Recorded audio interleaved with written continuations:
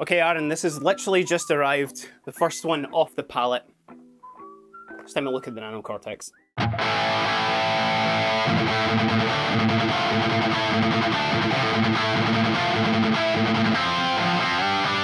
So the day's finally here. The Neural DSP Nano Cortex.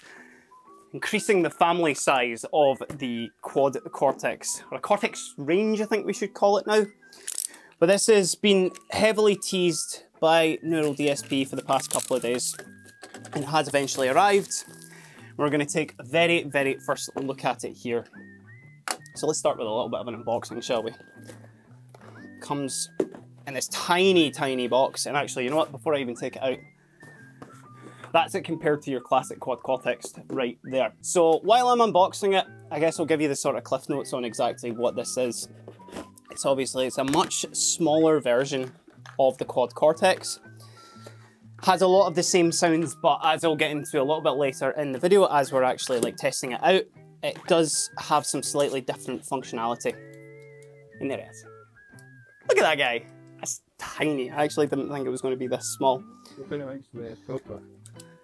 See the full family there. Look at that. It's actually, you know what? It's the same size as the screen. There you go. If anybody's got if it's got a Quad Cortex and you want the reference, then there we go. Just plant a Nano Cortex right on the top. So it comes with Neural DSP sticker. It comes with some instructions there. Not seeing immediately a power supply, which a Neural DSP pick as well there. I think it might come with a USB-C cable as well, just in here. Yeah, just a USB-C. So it doesn't come with a power supply, so that's one thing to bear in mind. It's a classic 9 volt to a 12 volt DC with a 600 milliamp. So obviously prepare yourself before you pick one of these up. So let's get this thing plugged in, shall we? That's the main sort of talking point. We've got a couple of outputs here. We can go stereo, which I'm going to go today. There's a couple of different features in it as well that I'm going to touch on as well. But let's just, it's all important to hear these sounds. I'll get this thing plugged in. Now let's get some stuff out of it, shall we? Okay, so we're all hooked up now. I've got this going stereo just into our interface. It's just got the stereo outputs on the top here. Here is the sound right out of the box of the Nano Cortex.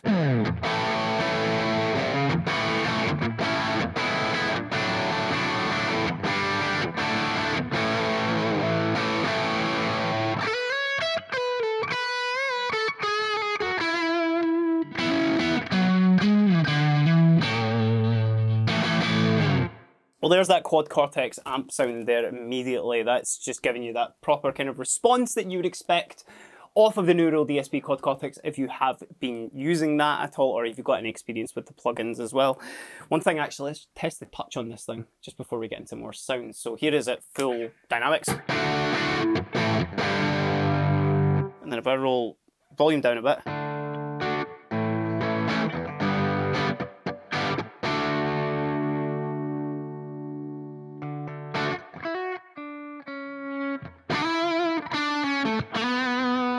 great touch on that. So we're going to look at just the front of the unit itself. You notice obviously the big difference is that this has got knobs on it as opposed to the touchscreen that you get on the Quad Cortex. It's not as in depth, obviously, just on the surface level, just to obviously keep space just that little bit smaller. Maybe not so obvious for some people. But we have our gain, which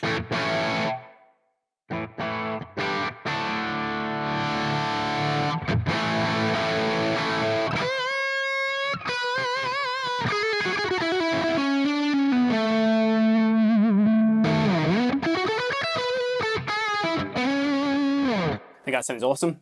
And obviously you've got your, I think you stopped saying obviously with that. It's a brand new product, nobody knows about it.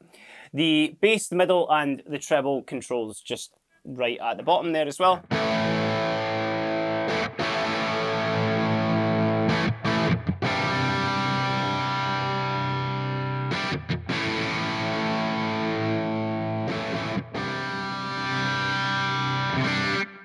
Bit spiky there, but that gives you lots of options just to make quick EQ adjustments. We have the level and then we have the amount here, but I'll get into the amount just a little bit later when I get into some of the effects functionality with this, because I guess one important thing is this isn't the same sort of UI and sort of, you know, workflow, I guess you would maybe call it, as the Quad Cortex, if you've had any sort of, you know, any experience with that or any experience with some of the other Neural DSP products as well, because what this has got is essentially you have preset banks on them. Obviously you can make some adjustments, so we're on bank number 1 right now, or I guess sound number 1. What this has got is it's got 2 separate sounds actually preset into it, and then what you can do is you can then control them with the bank option there, and you can see some of them set. Now this is all controlled with an app as well that unfortunately, because this is pre-release, don't have access to, but we are going to do a follow-up video showing you some of those functions. So here is our second sound that's built into our first pedometer / knob here.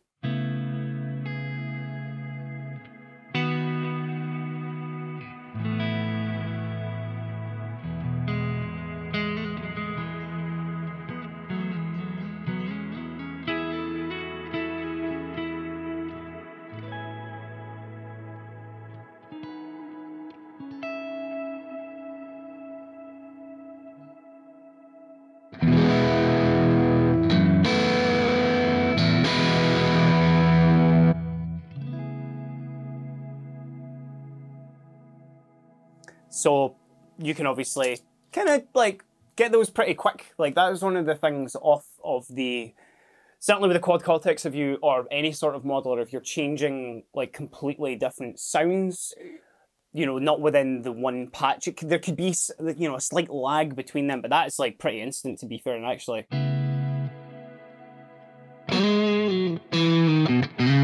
yeah, the trails are going between, you can probably still hear them as I'm talking there as well. Now, on the other side of it, you've then got another couple of options for different sounds as well, so let's see what they are.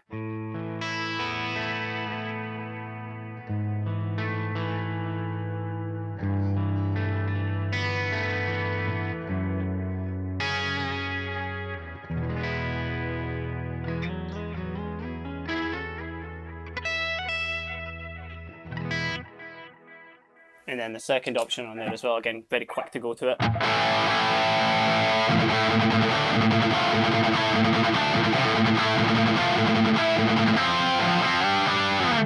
Very good for metal. Obviously the Neural DSP stuff was always kind of considered, or is always considered, one of the kind of good sort of modelers for amplifiers, for metal amplifiers, to get that proper sort of nice sort of chunk out of that.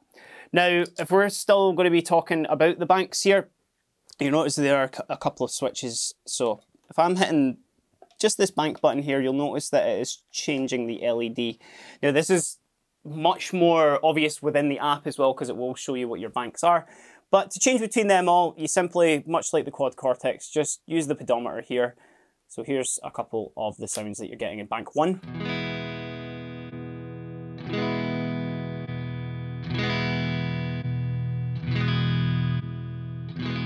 Now they'll all be the same amps that you get in the Quad Cortex, and again, they will all be named via the app. Unfortunately, I just can't show you right now, but stick around because we will have a follow-up video.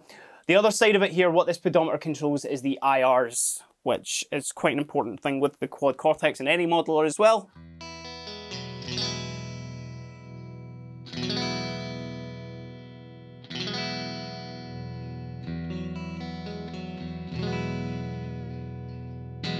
Allowing you for much more tone shaping.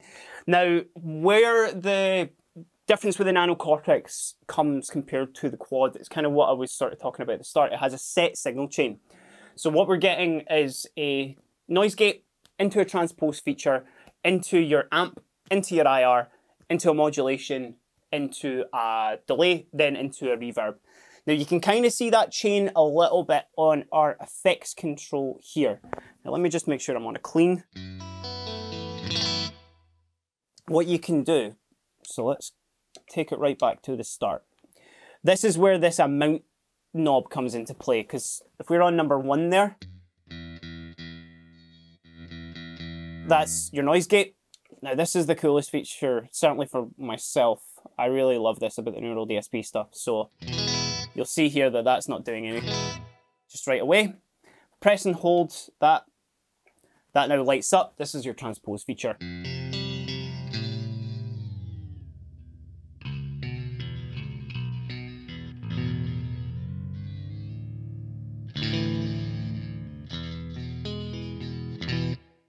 Let's try it on an actual crunch, shall we? Make sure that that's on. Let's tune that down a bit. Actually, here's bass level E standard. That's not a clean distortion at all. There we go. Hey, I'm learning as well, folks. You're getting the information just as soon as I've got it in my hands.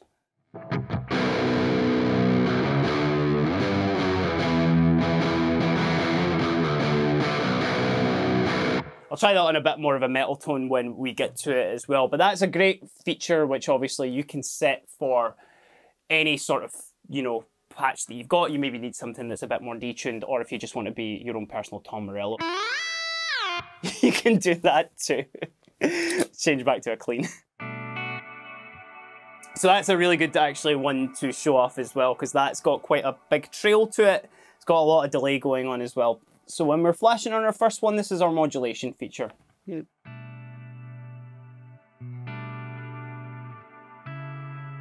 kind of brought in a chorus there, which sounds awesome. Our next one's going to be our delay, which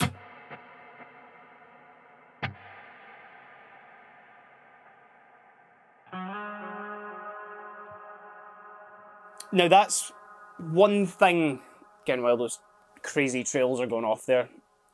That's our reverb control actually, let's turn that off. There we go. That's one thing that the app really comes in handy for. Now, I can't actually control the amount of delay, the time of that delay, or the tone of that delay.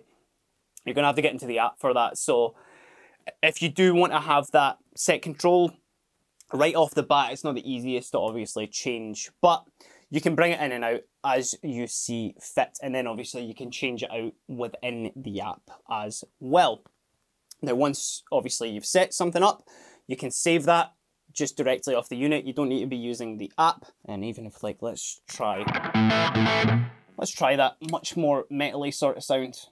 So let's check the gate fill.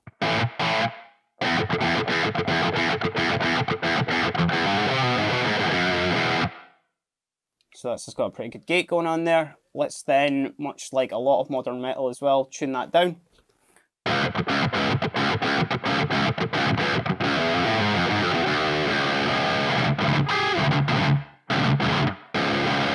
Now, that's one of the things that I really like about the transpose feature as well, is that I can play full chords. And it's not going to do that kind of freak out thing, like definitely depends how kind of fancy I guess you get with your chords, which I was holding up pretty well there. Yeah, you tracked pretty well. Yeah, it's one of the cool features certainly about it. And then if you don't obviously want it on, you can press and hold that and it will go off. Now there is MIDI and an expression in at the top here. So if you do want to bring, you know, like either use that as like a volume, or there will be a way that you can set it to any of the other parameters on it. So even if it's volume, EQ, gain, you've got control over that. And then one of my favorite features as well is it does have a 3.5 headphone jack in here. So where I can see this coming in handy is, like, say somebody does need it as a fly rig, then that gives you perfect practice. You know, you can get the perfect practice set up as well with this by just setting this up, set headphones in, that's you good to go. And then of course it does have USB-C, so you can plug it into your computer, use Cortex Control with it, and, you know, bring in other people's patches and whatnot. Now, I can't see the integration with a patch from the Quad Cortex being the same as that, as I said, for that limited signal chain. But if you do just want the sort of, you know, if you find that maybe just that a little bit intimidating, then this is probably a good start for you, and it does come in as considerably cheaper as well. Another function as well, just I'll touch on it very, very quickly and maybe get a couple of extra tones out of it, is actually the capture feature is built into this, which I think this makes it the smallest and the sort of easiest accessible unit that will do capturing. That's all done just with the input on the side there. You can do it with pedals, you can do it with amps. So if you end up like taking your Nano Cortex to your friends and he's got a dumble just sitting there, then you can get that sound if you need to. But so right out of the box, that's what you're getting with the Nano Cortex. Where I can see this fitting into a few players' lives. Now, first and foremost, if you are a Neural DSP fan, if you're a huge fan of them and you do want something that's just that little bit smaller but integrates all the same sounds, you're going to be right into this. It'll fit on pedal boards, it'll fit in your guitar bag. It's even just going to sit really nicely by your computer along probably with your Quad Cortex as well. The other side of things, you know, people who need a smaller fly rig, then this is absolutely perfect. Super small, you can practice it with your headphones. You can plug other pedals into the front of it as well, so we do have some key pedals that you do need to use. This can be just your amp if you want to, and you've obviously got a couple of different sounds built into it. The other side of things where I can see people getting a lot of use out of this, or it could be particularly a good jumping off point for people who are maybe not familiar with like Neural DSP, with modelers as a whole, if it's maybe a little bit intimidating. This does come in at a cheaper price point than the Quad Cortex. So, you know, your sort of admission to entry, I guess, is just that little bit smaller.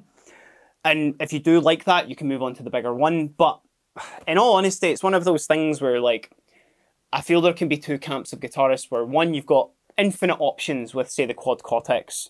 Don't know if you can see it from that camera as well, but it's definitely still at the back there. If you want infinite options and infinite sort of possibilities for tone, perfect. Super, super powerful. You know, the Quad refers to the amount of like, you know, chips and processors that are in there. Don't quote me on that noodle. But the Nano is a much more streamlined, it sort of like lets you just like focus more on your playing rather than getting too sort of swamped up in the minutiae of tone shaping, you know. That's fun. I love doing that. A lot of guitarists love doing that as well. But sometimes it is fun just to, you know, boot it up, find a patch that's already built in and then just focus on your playing, you know, or stuff that you've already got kind of built into it that's more suited to your style as well. You know, that big reverb patch that I have been playing kind of through the whole thing that's a sound that I would use in one of them. So the fact that that's already there, you know, is such a cool inclusion and just lets, you know, makes me focus on playing more.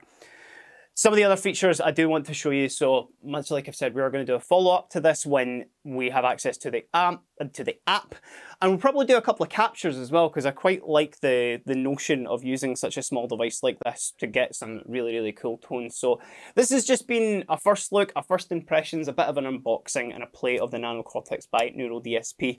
Really excited to see where this goes in the future. I'm really excited to get my hands on it a little bit more. And I'm sure you're very excited to hear the news that there's more hardware in that family. But let me know what you think about the Nano Cortex. Is this something you're really excited to see? What would you use it for? Let us know down in the comments. And while you're there, give us a like and a subscribe, because it does go to help the channel grow and helps me use some new stuff in the studio as well, which is always really fun. But until next time, I've been Keiran, and this has been a look at the Neural DSP Nano Cortex. Have a great day.